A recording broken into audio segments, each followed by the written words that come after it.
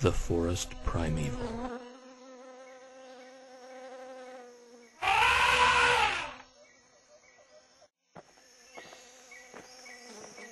Anxiety is a normal and adaptive response to a perceived threat that has evolved in humans over millions of years.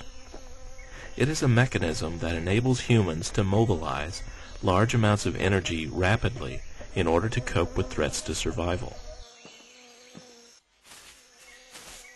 Imagine early humans going about the business of survival and having to respond to life or death situations in an instant.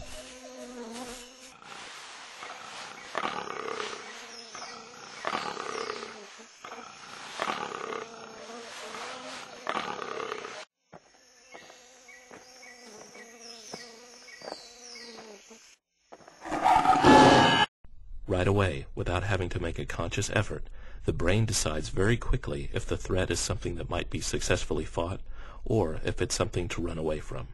Inside the body, the sensory systems communicate with the amygdala and the decision-making center of the brain, and several processes begin almost simultaneously. Some of the processes are automatically initiated, including increased heart rate and respiration, and increased blood flow to larger muscles necessary for action. While these processes begin automatically, the brain is very quickly trying to make a decision whether to fight or to flee. If the brain is overwhelmed with fear, and if the freeze takes too long, there can be a deer in the headlights effect, with dire consequences.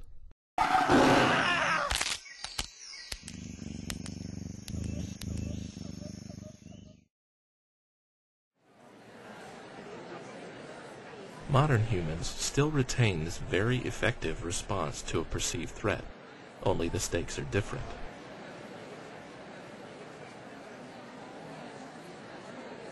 The mind perceives other kinds of things as threats. Public speaking is one example of what many modern humans consider anxiety-producing.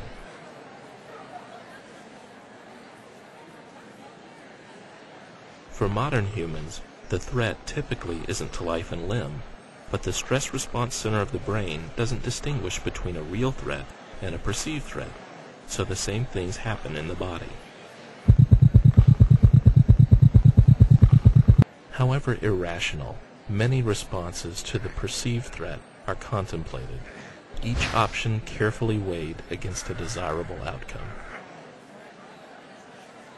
Typically, modern humans are in situations in which fighting or fleeing aren't practical options with good outcomes, so they freeze while consciously trying to develop a good option.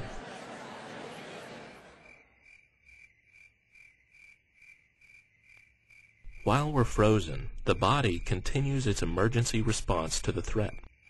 With no direction from the brain as to what action to take, the muscles remain poised for action, carrying this tension in our bodies as physical symptoms.